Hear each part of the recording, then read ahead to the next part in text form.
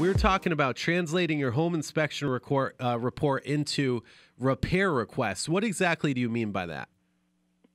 Okay, well, let's start with the home inspection report and its purpose, okay? Mm-hmm. My job when I do a home inspection, or any home inspector's job should be for that matter, is to compile all the information we can about the house and give that to the potential buyer or seller if we're doing a pre-list inspection so they have all the information about the house. Absolutely. What it is not is a repair list. It's not a repair list. People misinterpret when I tell you something's broken or when I tell you something needs to be repaired soon, that it's a repair list. And what I've been seeing lately and what I've been hearing lately when people reach back out to me sometimes about the repair requests that get submitted, which is kind of outside of my lane, is, oh, my God, they asked for 45 things. I'm like, wow, 45 things, a house. I don't remember the house being that bad. And some people will show me the repair request, and they'll literally ask for every single thing in the report back to the seller. Yeah. And we're seeing a lot of younger real estate agents, which is fine, but they're not educated when it comes to what to ask for or how to say to their potential customer, listen, this is a used house. It's not a brand new house.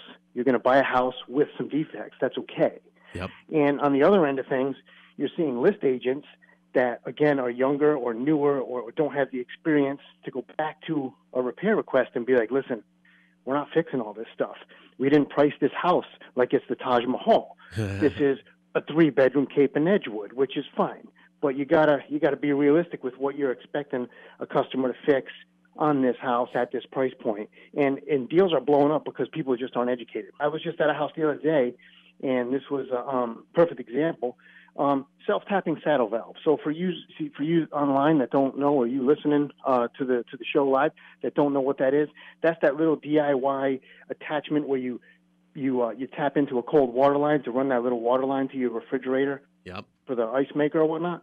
Well, technically, those are not code compliant. Is it the end of the world if one of those is in a house? No, because everybody puts them in there. But I do have to do my job, and if we identify one that's present, we just have to inform them, hey, that's not code compliant. Those kind of have a high failure rate. You might consider a better joint there or a better transition in the plumbing. Sure. And you got people asking for this kind of stuff, and what happens is you end up with a huge list of things, and the deal just falls apart because this guy is selling a house.